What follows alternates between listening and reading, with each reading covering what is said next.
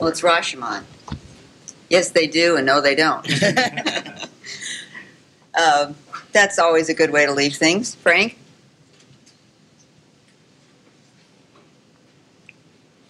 Hello, I'm Frank Wang. I teach mathematics at University of Oklahoma and at the Oklahoma School of Science and Math. That's a selective public boarding school in Oklahoma City. And I have a question and a comment. My question is, and I really, I noticed that the colleges of education are often viewed dismissively or at best with indifference by their colleagues in the very same institution. So, for example, if I'm talking with mathematicians, I find that many that I've spoken and encountered to would look unfavorably upon the course of study of mathematics required for those in the School of Education. Is there really something here, or is this just purely academic snobbery on the part of the mathematicians? And the comment I have relates to this whole discussion about this good enough teacher is that I recently retired as a chairman of Saxon Publishers, and we published textbooks that have been derided by the education establishment because of their obsessive focus on practice and on basic skills. But I left to pursue a passion and desire to teach. And so I sent out applications to public schools stating very clearly that I did not have a teaching certificate. And not only did I not receive any job offer, I didn't receive an interview, even though I have a PhD in pure math from MIT. I've co-authored a calculus textbook used by thousands of students, and I've guest taught while writing my manuscript in many high schools throughout the country. I finally did get an offer from the Oklahoma School of Science and Math, and I asked the headmaster why, and she said because they are a state agency that reports directly to the legislature and not to the Department of Ed in the state of Oklahoma. It was set up that way. In fact, I think the school has the highest percentage of teachers who are PhDs in their content area of any high school in the country. They also had the highest ACT scores for 2 years running. But the headmaster did tell me prior to coming here to this forum that if they were established not as a separate state agency but reported to the Department of Ed in the state of Oklahoma, they probably would not exist now, that the Department of Ed would move to kill the school. The question, are very interesting observations. The question is whether the disdain that we often see in the colleges of arts and sciences, in the departments, history, math, whatever it might be, for what happens in colleges of education, in teaching teachers, future teachers about social studies or mathematics, for example, whether it's warranted or whether it's academic snobbery. I'd like to ask my colleague, and Dr. Futrell, who's in the audience, who's a dean, who has, I think, a good relationship with arts and sciences, to maybe talk about that. Mary, would you introduce yourself to the group? Mary from George Washington University, and I would agree with Mary. We've worked very hard over the last several years to build a close relationship with our colleagues in the arts and sciences.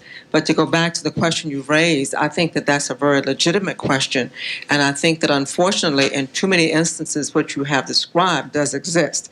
In too many instances it's been very difficult for schools of ed to form partnership or relationships with arts and sciences. They do look upon their counterparts, I would say, in schools of ed with this disdain. But I also would like to go back to a point that Dr. Cheney made, especially if you're going to major in those areas. It's very important for the candidates to have a strong background in math or science or history, and that has to come from arts and sciences. That's a message we've still been trying to get across to many arts and sciences programs. We're beginning to make some headway. Are we where we should be? The answer is no, but we are beginning to make headway. Lisa?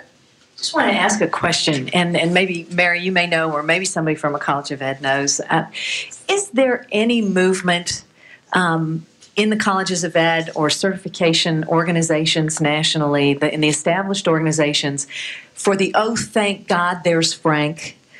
I mean, it seems to me that when Frank Wang says, I might want to teach, that it would be a great thing that without 15 more seconds of pedagogy stimulation, you get him in a classroom. I mean, you talk about a great guy to have in front of your children or your grandchildren, which I do have.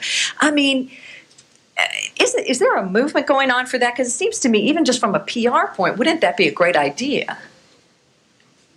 I think that that question could be best posed to the school system, where if Frank was, or maybe I'm misunderstanding your question. Oh, you mean to the schools themselves? Will they just simply accept him? Yeah. Okay, sure.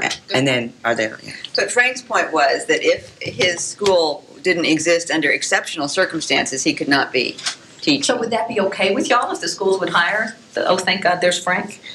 I'm sorry, I missed the loop on this. Okay. Well, Somebody else, go ahead. Okay.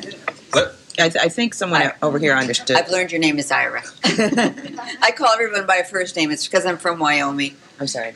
Well, I just wanted to say, too, when I interviewed a number of teachers, I absolutely opened my door to Frank.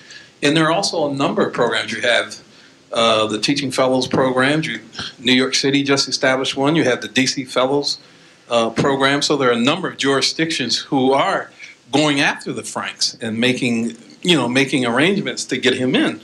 But again, he would be an even better teacher if he had that 15 seconds or 15 minutes of pedagogical instruction. Now, I'm sorry, Ira, I don't know your last name, but could you just explain to me, would 15 minutes really get him in? Well, I mean, I'm making fun, but the point is that there are a number of programs that have been established for people like Frank, and they're your Teaching Fellows programs. But don't you usually then have to go do your pedagogical requirements? Yes, I mean there are some requirements. I mean, my God, we just we got to mint him in the right way. But let me offer you some interesting information. A number of the Franks, once they teach 1 or 2 years, leave. So the school districts are the bodies that provide the support for the Franks are not getting the return on their investments because a number of them are leaving. We're seeing the same thing in the Teach American Corps. So I think we also need to put that on the table too and find a way to have them understand that those children need them in those classrooms and not after 2 years they can say, well, I was in an urban school. Now, I'm looking around here. We're really at an end, but I'll take one more question. You've been clear in the back row and probably ignored. Well, I thank you, and you provided me to make the last comment a year ago. No.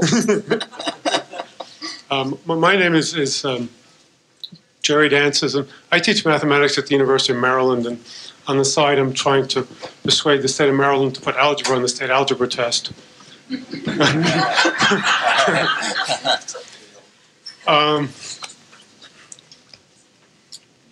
And what I'm hearing a little bit is a considerable criticism of the colleges of education, and then as a possible solution, a completely alternate method of bringing people into the classroom.